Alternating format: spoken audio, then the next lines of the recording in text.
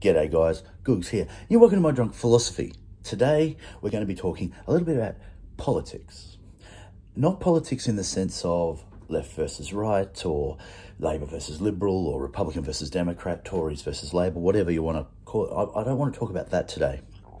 I want to talk about what politics is, especially in a Western context. What is politics? It is directly oppositional power plays. What do I mean by that? Well, think about it. You've got two major parties. In all cases, generally speaking, obviously in Europe, they've got major coalitions where a bigger party has to go and ask the other littler parties, give them provisos and give them a little bit of a wedding cake or whatever it is, so that they'll come and join them. So they've got the numbers to govern the country. But for places like Australia, New Zealand, America, and the United Kingdom, it's two parties. And they're oppositional. Okay, it is a complete oppositional ideal, which means that it's power. Okay, one seeks to win over the general populace to beat the other that's already incumbent in government. Politics is power. Okay, the game of politics is played to dominate or to win. It's like if you like, it's a bit of an intellectual war, where we, the people, are being warred upon by the Liberal Party, Liberal Nat coalition, and the Labor Party. That's essentially what's going on here. And they want us, they want to win our hearts and minds through propaganda or promises of usually little consequence, because they don't generally come through with them, to get us to vote for one side or the other. Okay? That's the whole point of politics. That's why we've got an incumbent party and an opposition party. Okay, now the original concept of democratic politics was that you get these two groups, they debate issues, they then come up with strategies that could further the nation or benefit the most people they could possibly benefit. That was the initial intention, and perhaps have other parties too, so that it's not all, one-way traffic, as far as the two big parties go. That isn't what's happened. So we are literally stuck between two warring political factions, trying to win over the public to become in power, or to have power to lead the nation. We also have politics, though, at the social level. You and me, we've all seen it, I would imagine. Maybe you've been a part of it, where you're a part of a social group somewhere, new people come in, or maybe some older people that have been there for a while that have decided that they should be the ones in charge of the hierarchy because they've got the better ideas of how to run the show. And so they'll go behind people's backs and basically do the same sort of thing. Make promises to the people of the group, and they'll try to make allies with this person and that person over there, and essentially try to usurp the position of whoever's in charge of the hierarchy already. That's personal politics, right? This happens all the time. Politics is all about power. Who has the power? That's politics.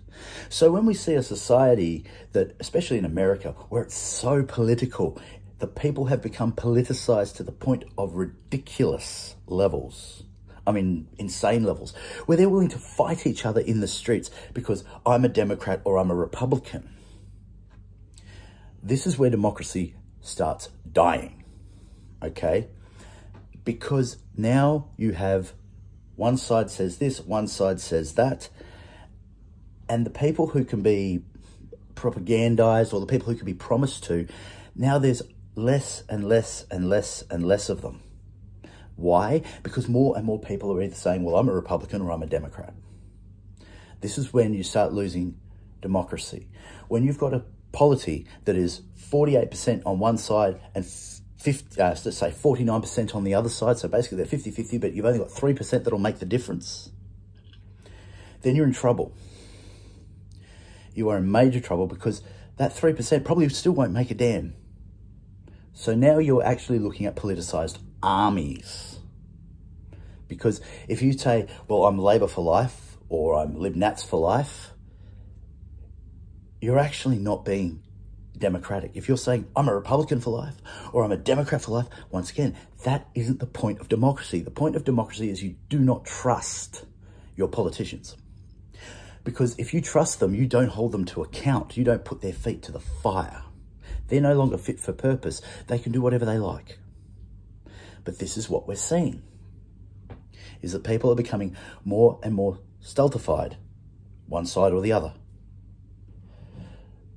My thoughts on this matter, and as far as what we need to do, is we need to stop trusting our politicians. Now, you could be a lefty and not vote Democrat, or not vote Labor. You can vote Greens or one of the other parties, the smaller parties that have your persuasion. That's fine. And if you're a Lib Nat or a Republican, there are other smaller parties that you can vote for other than the big two, right? Because you don't have to just vote for one party or another. We're not talking... Politics is not a game of NFL or baseball or basketball or Aussie rules football or NRL, okay? It's not that. It's not, I'm a Eagle, like myself, I'm a West Coast Eagles fan, I will be for life. Yeah, but there's a bit of a difference between a sporting competition and a political competition. Open your mind a little bit to the potentials of the policies of both sides before you actually vote. Just go, well, I'm on the left, so I have to vote for Democrats. Well, no, you don't. What if the Republicans actually have some decent ideas? Maybe you should, I'm not saying you should vote for them, but maybe you should consider voting for them, and vice versa. Vice versa. This whole idea that you have to vote for one side or another is one of the biggest issues in our society today. You don't. In a democratic society, it's your vote. It's you. As an individual, you get to decide. And if you decide not to vote, that's fine too. Okay? But just do a little bit of research before the elections. Find out what each party stands for and where you stand on them. If you can see that you're a Labor supporter and you can see that the Liberals have got some great ideas, why not? It's not going to hurt you. Just give it a try. It's just a tick. If you don't like either side and you want to vote for third party, do it. But if you're going to hold these people, these leaders, these elected people to their standards, then you can't trust them. You can't trust them to do what's right. And the other thing you can't do is become apathetic. Okay? Because once again, you're not going to put their feet to the fire. You can't trust these people. They're humans. They will make mistakes. They will err. They will come up with false promises. They will lie to you openly. This is something that everybody knew up until apparently yesterday. Okay? So next time you have to vote, or maybe even next time you want to argue with somebody on the internet, think about that. Think about that. Think, am I becoming zealous over my political affiliations?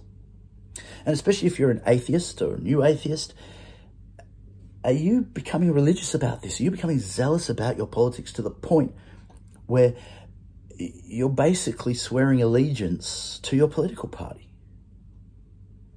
As if they were some kind of new order religion. We need to remember we're dealing with people in charge. And these people must have their feet held to the fire. Politics is about who holds the power. That's the end game of politics. Okay? I'm Nathan Googs Fletcher. Be good. Don't be evil. I'll see you on the next one. Hooroo!